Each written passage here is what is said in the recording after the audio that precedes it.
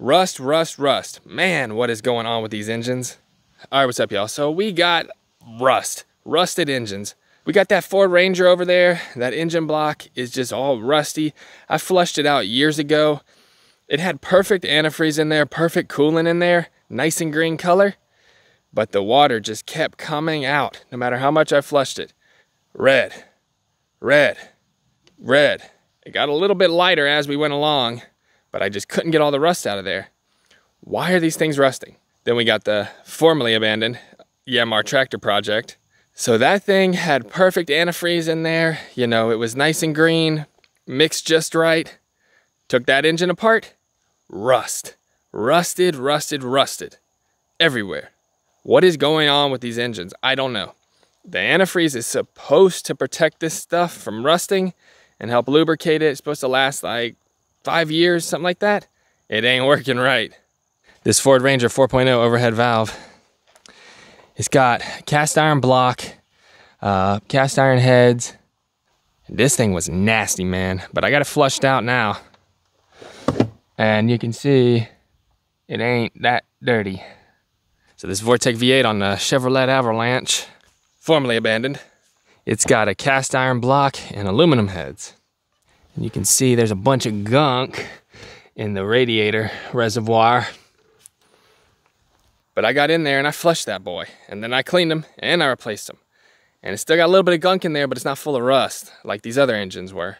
So he's nasty again. But other than that, you know, it's fine. That's deck's cool. It's supposed to be orange like that. You know, that's regular antifreeze. It's green 50/50 Prestone. It's supposed to be green. So what's the deal? What's going on? I always mix pure antifreeze, 50 to 50. 50% pure antifreeze, 50% distilled water. They rust. I don't know what the deal is. Maybe the antifreeze just doesn't protect against rust and corrosion like it says it does.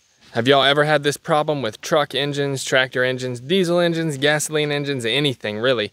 If you have, let me know in the comments below. I'm genuinely trying to figure this out. But there wasn't much rust in the Chevrolet Avalanche and the Ford Ranger. You know, this thing was nasty. Like I said, we flushed it and flushed it and flushed it, and it still didn't come out completely clean, but I got it as good as I could, you know. And the Yanmar tractor project, man, that thing was so nasty.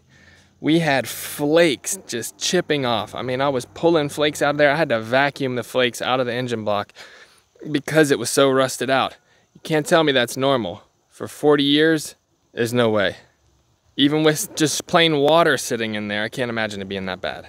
Ford Ranger wasn't sitting abandoned at the time. That thing just got full of rust and I had to flush it. You know, I was doing thermostat on there.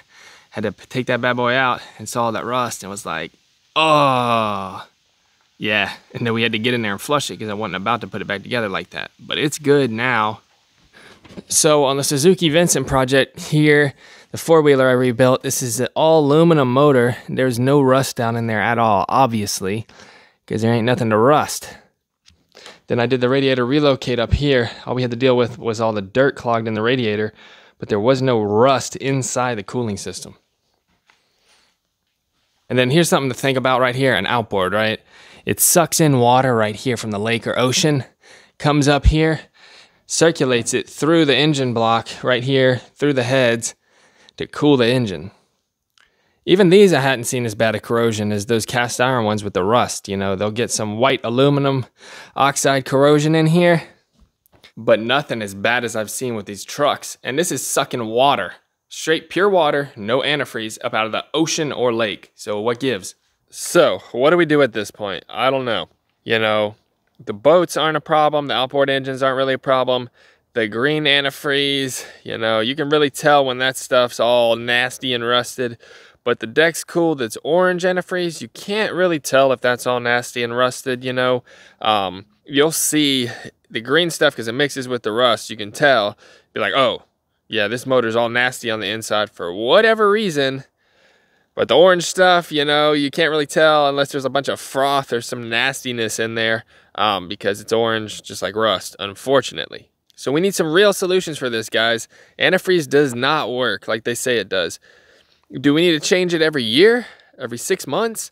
Every 2 years, like 5 years, it's obviously not doing it. Okay, some people have told me it's the radiator. The radiator's the problem. Well, the radiators are normally plastic and aluminum. You get down in there with the garden hose like I've done before and just open the thing on the bottom, spray them out, you know, flush them out, not the problem. The problem's obviously coming from the engine block and the engine heads where all the coolant flows through there, and because they're cast iron, they rust. And cast iron rusts, you know, easier than steel. It's got all that antifreeze flowing through there, and it's not preventing the corrosion like the antifreeze is supposed to. That's one of the reasons why you use it. It lubricates, it stops it from freezing, and it prevents corrosion. Well, maybe there's an additive, maybe there's something we can do, I don't know. So here's a real solution for you. We're just gonna switch to air-cooled engines. We're not gonna worry about all that water and all that mess. We're just gonna get old school air-cooled engines, and then we don't have to worry about all this nasty antifreeze. So I get the best I can get. This right here I used in the GM trucks, just the orange Prestone.